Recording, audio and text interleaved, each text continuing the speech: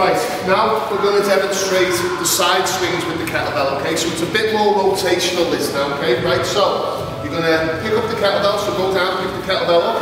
Right, let's get the movement going first, nice and slow. Let's get a little bit of a rhythm going, okay? And the heels are coming up.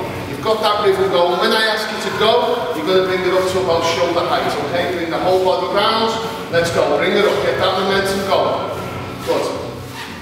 Swiveling from side to side, letting that weight go right across, making sure that the heels come up on each turn. We come up left, we come up right. We're getting that rotation through the heels as well.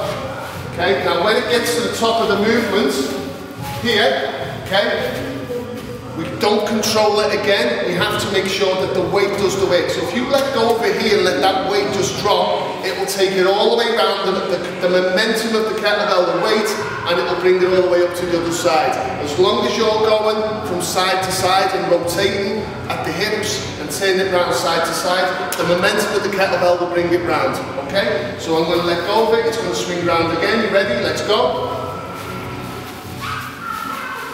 That's it. Good stuff. Keep going, 4 more reps, 1, 2, 3 and 4, okay, good, drop it to the floor.